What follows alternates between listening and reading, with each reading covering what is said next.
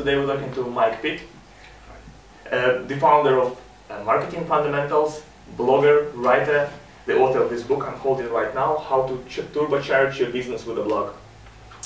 So, Mike, tell us a little bit about your background. Hi, thanks Alex.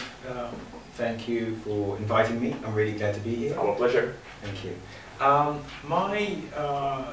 journey that, I won't say has ended, but the journey that has taken me to how to turbocharge your business with a blog started sort of, I hesitate to give my age out on camera, but started almost a couple of decades ago. My career before becoming a business owner and entrepreneur was very much traditional agency life. So I worked in advertising agencies, including TBWA, publicists, and I worked on major accounts, Hewlett-Packard, Prudential, Vauxhall, so big corporate accounts, a big corporate agency.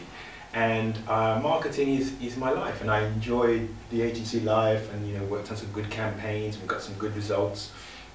But after, and I'm shortening the story because obviously that's quite a long time and a long career, but I came to a stage where I thought, well, I've enjoyed what I've done, but I want to, if I was starting with a fresh piece of paper, what would I do from a marketing perspective instead of being very formal and suited as I am here with the big corporate clients? What would I do if I was starting again with the knowledge and the skills that I have? And I said to myself, well, I want to work with the dynamic business owners and the entrepreneurs who have new ideas, using innovative technologies.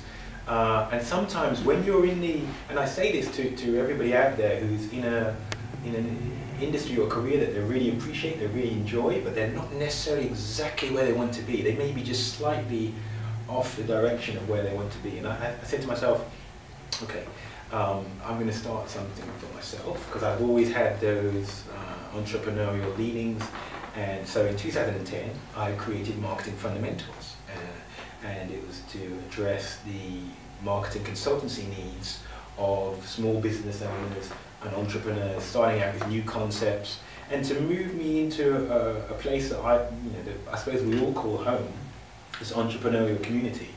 And I would suggest that maybe only 1 or 2 people out of 100 are in this community and should be in this community, because obviously it brings on lots and lots of work, different tasks, some of them outside of your skill set. So I went and I met potential clients at seminars and exhibitions. So I remember Business Startup 2010 was one that was very important, and I'd launched a company just maybe a few weeks before that, and I met 4 potential clients at that seminar, so that was a good start. And I began building a client base and delivering consultancy for businesses. And what I found very quickly was that there was a need for that, but also there's an opportunity to have a great influence. When you work with a team in a large corporate, you may be working with 20, 30 people in the marketing team, 50 people, and everybody has their section that they're responsible for. But in terms of real dynamism and making a big change, it's very difficult to affect that as one person.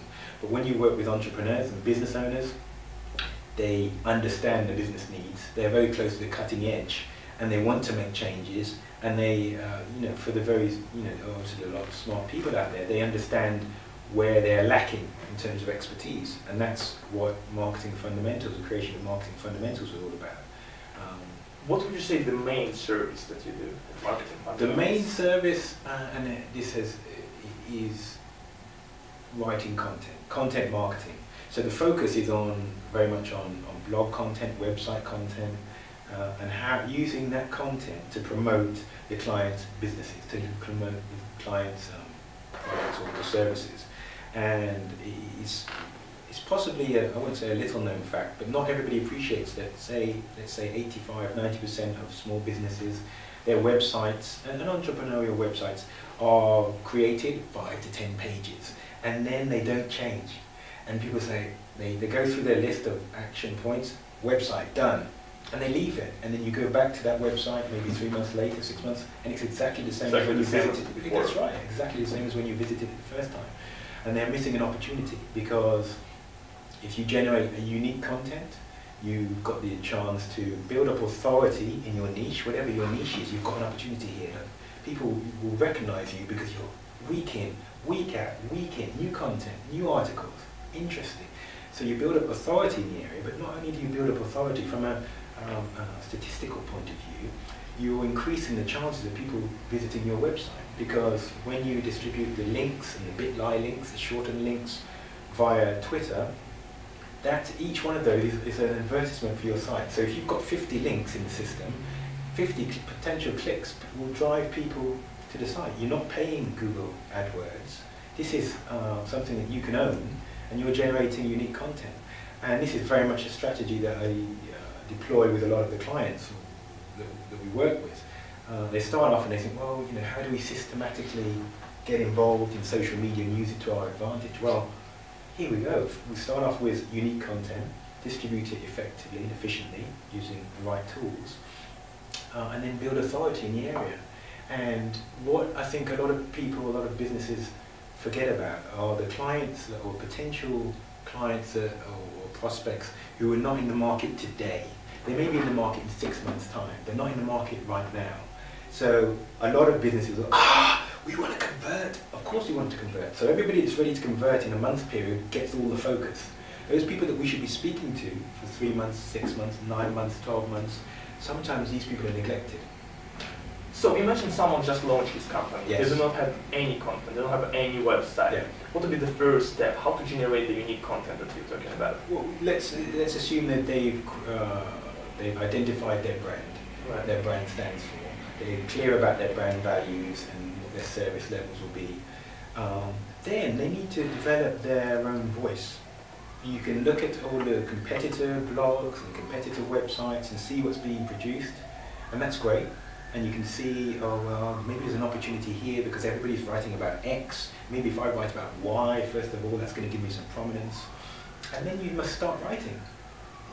You know, there's no substitute for actually doing, you know, I know from obviously conversations we've had that you're very good at implementing as well and executing activity, and it's key that you do this. And your first blog may not win any awards, but it gets you out there, and then you blog again and you learn. And one of the quotes I have in the book is, you know, you learn by doing, by blogging on a regular basis, you'll get better at blogging. And you'll see the opportunities that it has, and it will teach you also about yourself. Right. So practice makes perfect. Absolutely, absolutely. So let's talk a little bit about your book. Sure. So you published it recently. It's called How to Turbocharge Your Business with a Blog. What's that about? It's, I mean, I with the company, I wanted to create a positioning that was very identifiable. You could say, if you were being very hard-nosed or skeptical, you could say, oh, there's lots of marketing consultancies, why are you different? How do you identify, how do you distinguish yourself? And this was our way of creating a distinguishing point, a unique selling proposition, to use Russell Reeves' original term from 1955, I think he came up with that. And this is a how-to guide, how to use a blog as a successful marketing tool. So it's broken down into 11 chapters, and there's some theoretical discussion, and then at the end there's a summary of actions that you need to take for each chapter. So the first chapter talks about creating ideas for blog titles and developing an ongoing sort of portfolio of possible blog content.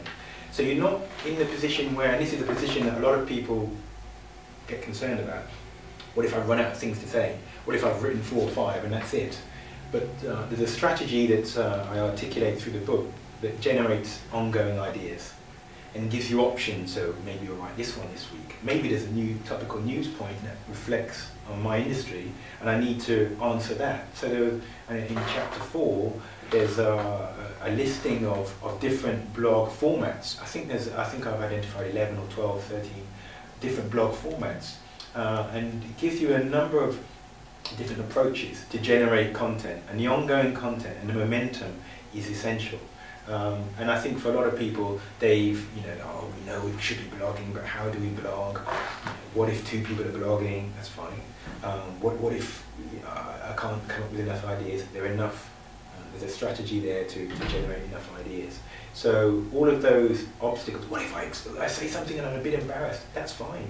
That's fine. As long as you're not giving out any commercially sensitive information, that's fine. You will generate your own blog style, and that's what's key. And I wanted to write this book to help people, not as a sort of demonstration of my own abilities, but to actually help people. And the feedback that I've had so far has been fabulous. It's been, this is really helpful. I can't believe how easy to read it is. I can't believe how easy to follow it is. And people have been very grateful, and that's great for me to hear. What does it take to write a book? To write a book, or to write this book? To write a book, it takes discipline. So you'll start off and you must think, well, what is this book going to be about? I'm a marketing guy, so I need to think, well, not only what is this book going to be about, it's who is my audience? Who is my audience? How can I help them? Each blog post, if you visited marketingfundamentals.com, you would see that each blog post is intended to help people. So that my marketing footprint or my reach is beyond my client base, client consultants and clients are the bedrock of the business. It's beyond the client base, and it's to people who maybe just have a passing interest in the website, and they say, oh, I'm stuck with this, what should I do about email marketing? How should I use Twitter? What should I be doing on Pinterest?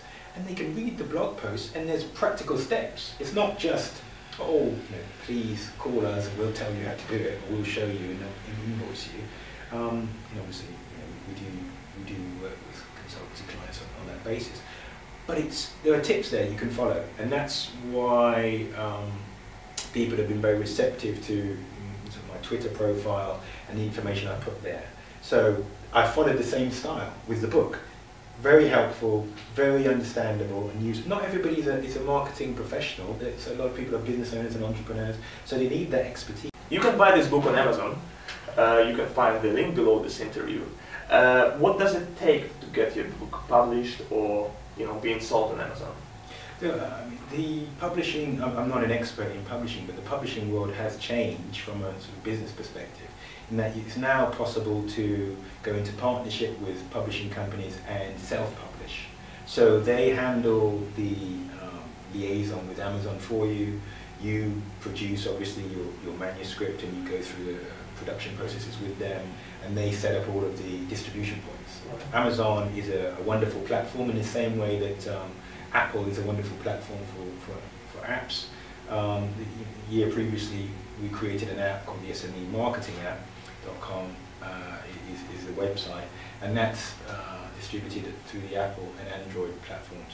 Now, Amazon is fabulous, obviously. For anybody that wants to create a book, they need to make sure they have a structure, they need to make sure that they've thought through what they're trying to achieve with the book, and then go ahead and do it. It's a very wonderful experience, and something that I've found has come as a result of that is that I have a greater profile. I mean, you guys weren't asking me for an interview before the book, so I have a greater profile, but also opportunities that I couldn't have imagined are coming my way. So that is something that's real. And I'll say to anybody out there, when you're working in your business day in and day out, sometimes there are aspects of the operational side that you may feel are challenging, but you go through those, and then new opportunities when they come, or breakthroughs, or however you want to describe them, just come thick and fast. I may receive a phone call that changes the game entirely. And when I say changes the game, it could change my business model. It could have a massive impact on the future of the business in a positive way. And those are the sort of changes that I've realised since the book was published. It was published on the 19th of September. It's available on Amazon. Obviously there was a link beneath this interview. But I'm very happy with the execution of the book and the fact that I'm getting good feedback and it's helping people. And that's what I wanted to do. And if I can just go back to when we were talking about my sort of agency background, in the agency world you have to be very commercial, and I'm still very commercial. But I wanted to extend I suppose the footprint or the number of people I'm able to help beyond my client list. So there are people that's right, absolutely right. There are people in countries that have read the book and are acting on the steps, and I could never personally cover all of that territory. you know, and obviously there are languages, some that I don't know. So do you plan to translate into other languages? Yeah, I have got. I mean, there is another phase to the rollout of this, and there are some other languages identified. So you know, when there's more, I'll come back and right to you. So you guys don't forget to check this book.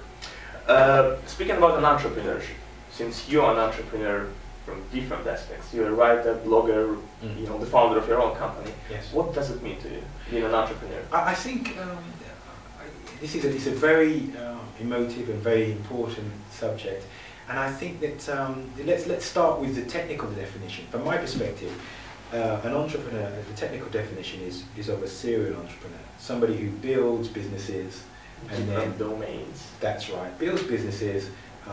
Excuse me, usually to a size of some prominence and sells them, and then builds another business. That's technical definition of an entrepreneur as a serial entrepreneur. Most people, or a lot of people I work with, are business owners, and I would put myself in this category to a certain extent. They're business owners who are on their way to being an entrepreneur, let's say that, on their way to being a serial entrepreneur. And for me, it was something that was innate. I always wanted to run my own business. I did what often your family or society may dictate, that you should get a good job, a great education, go and work for a big company on household brands. Save a little money, don't bash into the walls too much. Absolutely, absolutely. And we've all done that. We've all followed that pattern, and we said, well, actually, that's good, but it's not really what I want to do. Now I've done that, and I want to be happier. I want to do exactly what I want to do. I have these skills, and I also, I mean, I used to, this is one of my favourite, I think it's a made up phrase for myself, to be fair. I used to say, you know, cutting corners is one thing, but you have to know where the corners are. And when you work for the big companies, whether this is in sort of legal or finance or marketing, when you work for the big companies, you understand how processes work, why checks and balances are in place, so that when you're in the entrepreneurial community, you know there are certain criticalities along the process. You know how to get things done. You know how to get things done well, and then you know how to subvert and disrupt the process to get new results. Right. And I think that's important. So I don't think there's a lot of attention given to young entrepreneurs, and I think that's wonderful. But there are a lot of entrepreneurs that have come from a corporate background who have those skills and then can put them into new uses and benefit that way. And I think that's very important. Well, since you're based in UK and you pretty much spend your time here, right? Yeah. What do you think about the entrepreneurship here? I mean, how many people do want to go, you know, and take this risk nowadays, as opposed to staying in a safe environment, corporate environment? I think it's a good question. I think that people are realising that their quote unquote safe environment isn't safe. Anymore. And I think that your assessment of risk may change. So you may say, well, the risk could be not launching my own business and not being in control and not being an entrepreneur, because I could try and I'll use a sort of, it's almost like a rock climbing metaphor. You can try and hold on to your role or your responsibilities in the big corporate environment, and as you become more successful, you actually become more vulnerable because your salary is higher, and then, you know, when it comes time to downsize, those people with the larger salaries, if we get rid of 2 of them, we've saved all of this money. And the operational people much lower down, they are safer because they are much lower salaries. So I think sometimes if you've got it's so true. Absolutely true. Sometimes I think that if you've got an urge to run a business, you should do it. You should do it. Obviously, you need to do all your due diligence. You need to make sure you've got proof of concept. You need to make sure that you can create the right network. Your business will be profitable. If it's a niche, it's an exploitable niche that will sustain you. Don't just go into such a niche that, you know, that there's not enough potential profit there. You need to make sure it's a real business opportunity. Excuse me. So I think that in the UK there are people who, and a lot of my clients have been through a corporate experience to a certain extent and said, okay, now I'm going to do my thing. And there's a lot of people in that. And there's also, as I say, the growing subset of young entrepreneurs who are saying, I've read about this corporate experience, I don't actually want that, I want to go straight here. And that's fine too, because the 2 different groups can mesh. And I think London particularly, and also, you know, from my experience of other cities, Manchester and Birmingham, there are hotbeds of entrepreneurial activity, and I think that's brilliant. And in other countries as well, through one of my permanent corporate jobs going back a few years, I was able to travel to Africa, also other countries in Western Europe, and just see how that takes hold in other countries. And I think what's common across different territories, languages, cultures is a momentum and a belief and a drive to get things done, even things that may not have happened before in that country. And I think that's what we all share. Entrepreneurs and business owners do not look to the government necessarily to make opportunities for them. They do not look to, they make their own opportunities. Right. Don't rely on someone else to help them out. Absolutely. And they don't, entrepreneurs and business owners do not say, oh well, we can't do this because of the recession, or we can do this, and we will do this. And we'll do it now. And we'll do it now, absolutely right. Speaking about the future, in which areas of economy do you think new fortunes going to be made? Which particular industries, maybe? I think it's a very good question, and it's a comment and question that is raised quite a lot. But I think that the answer really is innate. It's in your own character. If you're I'm here. I'm an author, blogger, writer. I love writing. My passion is writing. I write web copy, I write blogs, I ghostwrite blogs for clients. I was saying earlier before we started filming that I write tweets for clients on occasion. Sometimes I need to just remind myself which account I'm in, etc. And some of this can be automated. But the potential success lies within you.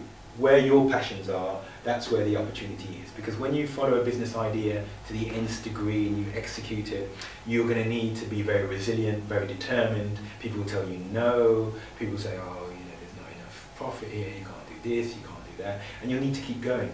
So you cannot just jump into a sector or a territory because, hey, that's profitable now. The people that are very passionate about that sector, they will make the opportunities and they will take the opportunities. You need to look at yourself and see what really drives you, what really gets you excited.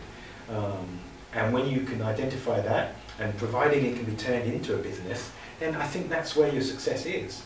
For some people that will be, now, I'll use an example that's probably not very popular. Some people that might be waste disposal. Waste disposal might be their passion. And a lot of people will, waste disposal, I don't think I want to be working. But for those people that are, and there are businesses in waste disposal making millions of pounds, millions. So, I think that you've got to look at yourself and see where your passions are, rather than be the mainstream story. That's right. That's right. I think that's the answer. What motivates you every day? I think having experienced both the corporate life and the entrepreneurial life, I think it's being able to do what you love doing. Excuse me, going beyond the profit imperative and being able to help people. So how can Marketing Fundamentals or how can Mike Pitt help people? They can read the blog, get some practical steps, help them with their business. If I meet people at a networking and they just need a couple of pointers, I'll give people a couple of pointers.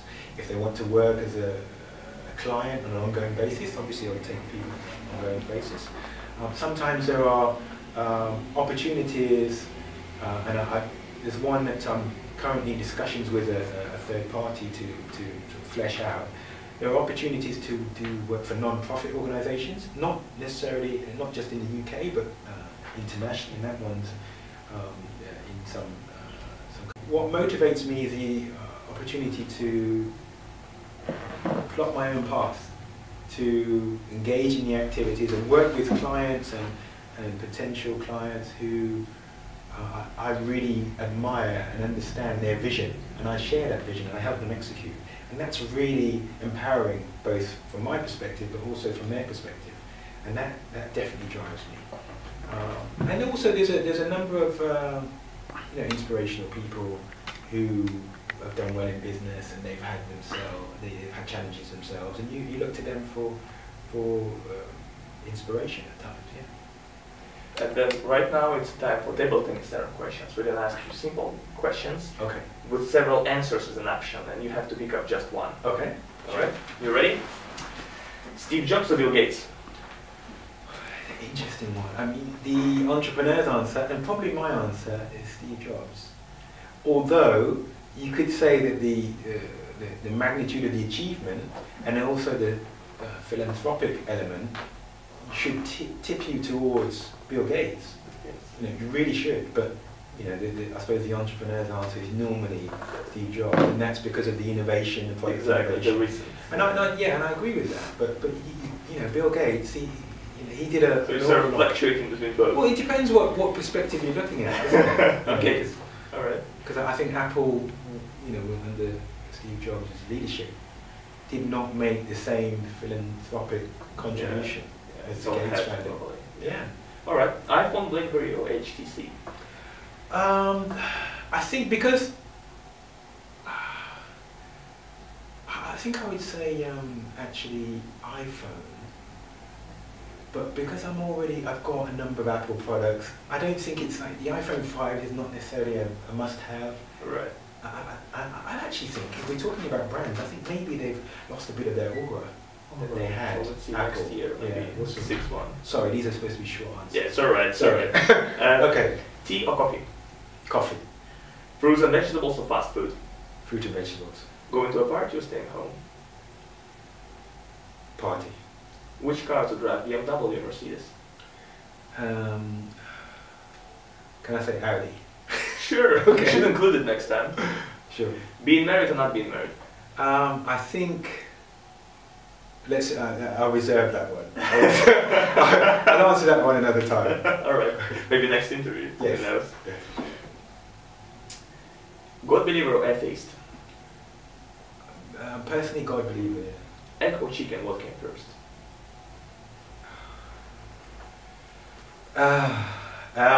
Chicken. All right. For those people who are watching us right now, they want to start up, create something great, create their own companies, but they're afraid or may have some doubts. What would you advise? You can like imagine there is someone watching you right now and give this as advice. Go ahead and do it.